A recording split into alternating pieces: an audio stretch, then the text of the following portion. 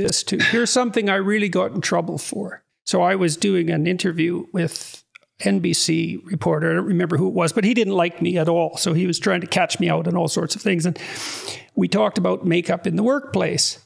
And I said that women use makeup to enhance their sexual attractiveness. How about no makeup in the workplace? Why would that be a rule? Why should you wear makeup in the workplace? Isn't that sexually provocative?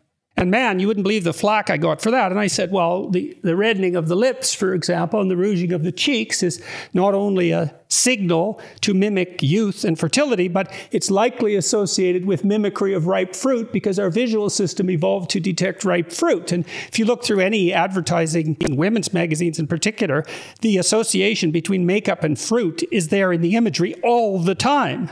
So, yes. and the flavor as well, for that matter. So